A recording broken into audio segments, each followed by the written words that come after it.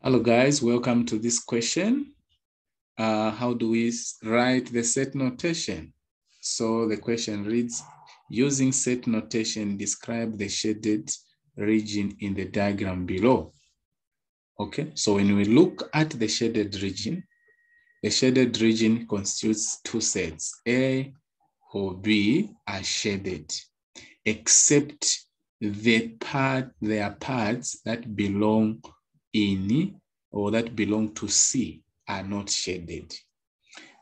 Therefore, we are going to say intersection C complement. Okay?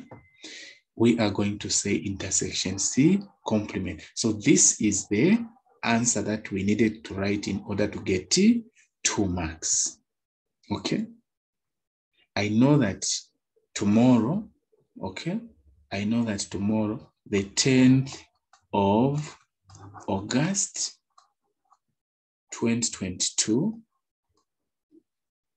the GCE people are writing their exam for paper 1, mathematics.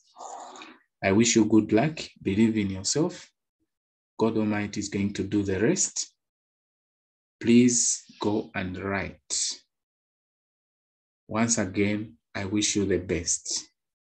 Thank you very much.